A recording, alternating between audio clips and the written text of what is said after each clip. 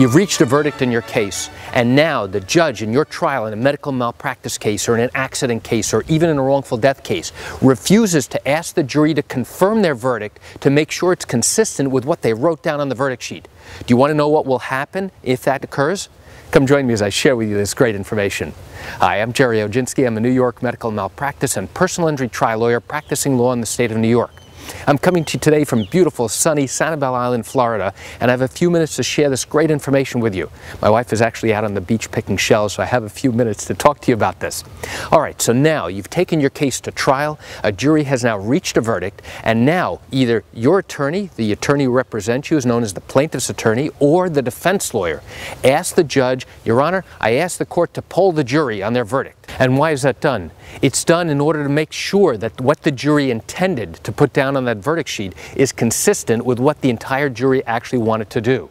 And there have been instances in New York where there have been inconsistencies, where the jury actually got confused by the instructions, and now what they put down was not correct compared to what they actually wanted to do. What that means is that if the judge refuses to go ahead and poll the jury and question and confirm that their verdict is really what they had consistently put down on the verdict sheet, that now would be error. And that means that the appellate court, the higher court that would review this issue, would then send the case back down to trial to try the case all over again. Why?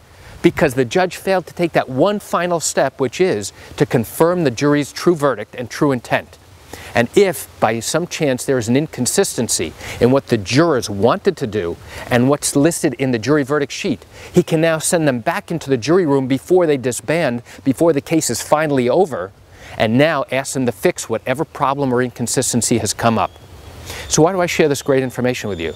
I share it with you just to give you an insight and an understanding to what goes on in the trial process in the state of New York.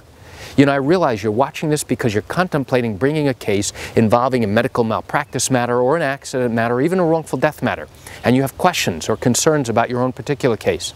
Well, if you do have questions, what I encourage you to do is pick up the phone and call me. I can answer your legal questions. This is something I do on a regular basis, and I'd love to talk with you.